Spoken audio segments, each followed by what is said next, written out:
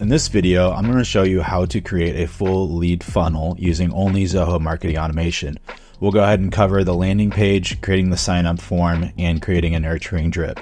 Before we get started though, be sure to hit that like and subscribe button and let's jump in. The thing we're going to want to do is set up the landing page. This is where visitors are going to first interact with your promo. So for this example, let's say here at Zenatta, we're running a new promo on our team training program. And let's say we don't have Zoho 1, we just have Zoho Marketing Automation, and we want to create a landing page to promote our new course coming out. In order to do that, we can go ahead and go to lead generation and then landing pages. Within the landing page too, we'll also set up the sign up form at the same time. So we're going to go ahead and create a new landing page. And let's just call this marketing team training promo. And let's go ahead and choose our template. So they have a lot of templates since this is an online course. Let's look at their online course selection. And, something like this would probably go well. So let's choose this one. And if you haven't, we have a whole video on Zoho Sites. Landing pages is very similar. It's built on the same platform as Zoho Sites. So we can go ahead and come in here. We can change some elements. Maybe we want to change the background to solid color, and we can make it like a dark blue, or we can go with maybe like a green.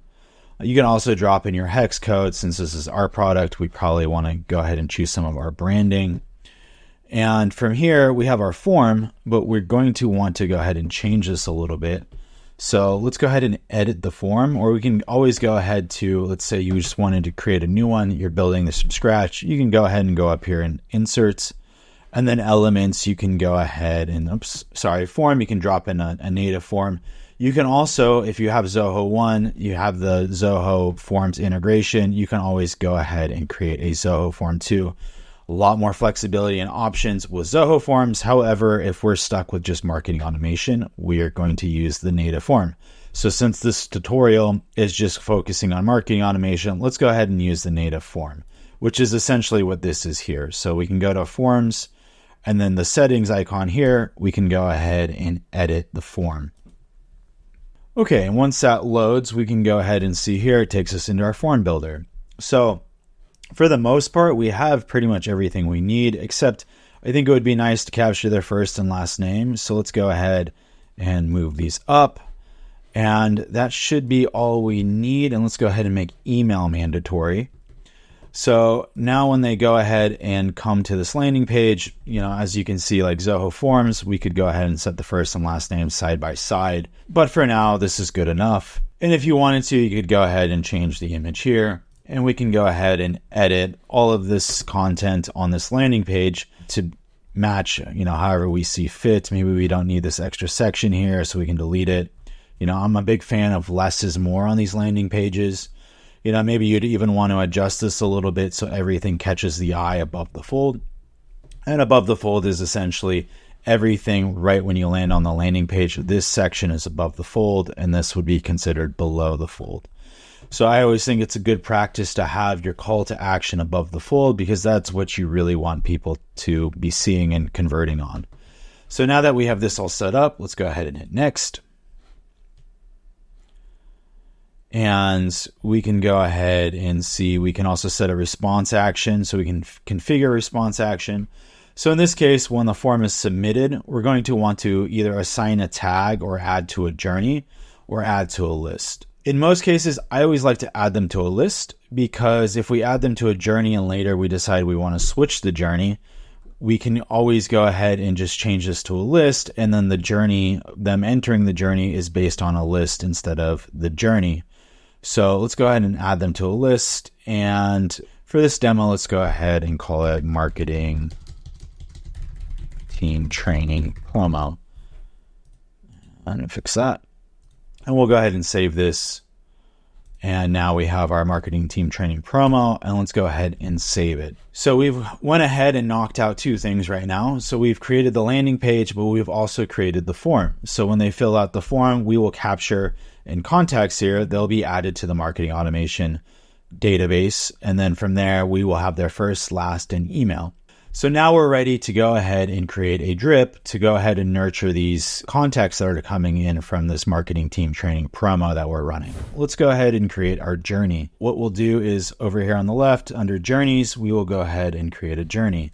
The purpose of this is now that they filled out the form, we want to automate the process of sending a follow-up email, sending more promotional material, getting them to convert ideally, and giving them some more information about our services or products to get them to convert and purchase our services and products. In this case, we have our marketing team training promo. And for this drip, we can go ahead and choose a template. Zoho is a handful to go ahead and get you started. We're just going to do a basic one from scratch. And this could be 2, 3, 4 emails. The general process is going to be you're going to choose your trigger. In this case, when they were added to that list, which was marketing team training, we can go ahead and save. You can also, let's say you've been running this form for a while and you just want people that are now entering. You can also choose, allow entry of contacts that are entering this list from this moment forward, or everyone. In this case, we'll just choose everyone. Next, we'll go ahead and choose our action. And generally what this is going to look like is you're going to have your email. We're going to put a little time delay between the emails. And then we're going to probably send 1 or 2 more emails. In this case, we'll just do 1 more. And then I usually like to add them to a list after they finish the process. Let's say we want to go ahead and create another journey later on, but we want to keep the analytics from this one, so we don't want to edit it. So what we can do is if we add them to a list when they finish the journey, we can go ahead and set that as an exit criteria. So we can go ahead and add them to the list, marketing team training promo completed.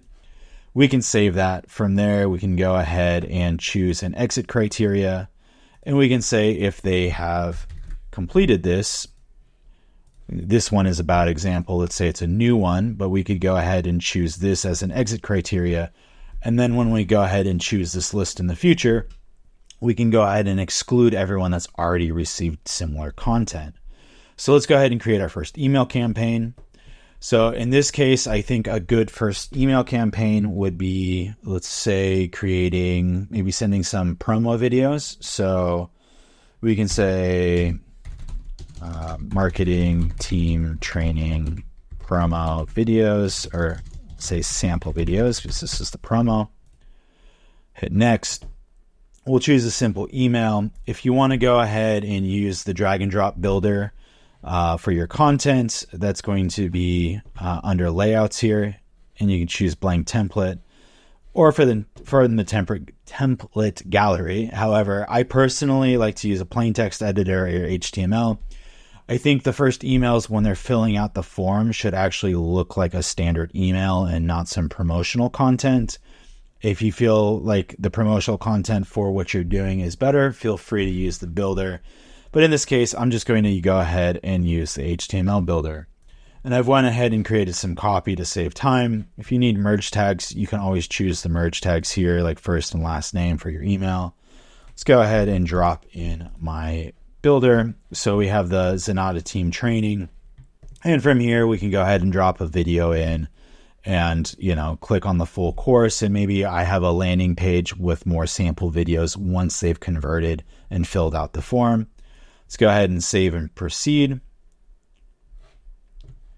And then from here, we can add a subject line, probably the same as this. So we'll just copy this for right now and we'll drop this in. And then we can go ahead and add the sender details as well, who is coming from, and the email address and reply to email address. So let's go ahead and save and exit. So now we have our first video. Okay, so we've gotten the sample videos. Maybe we want to be pretty aggressive after the sample videos. Maybe we will wait like 1 week. And once they go ahead and they've waited a week, and maybe we have one more exit criteria, like we have a field in here that's custom that says they've purchased the team training, and that's an exit criteria. And then from there, they're not going to get the follow-up email. So the follow-up email would be something like, hey, here's a limited time discount. And we can go ahead and also create another email, proceed. And, you know, don't miss this limited time offer. Something to give them a little FOMO. And then we'll go ahead and add our content here. And again, I've went ahead and created some content ahead of time. So we'll go back to the HTML editor. And we will go ahead and copy in code. And then we went ahead and created a 20% limited time offer that's valid for the remainder of the month.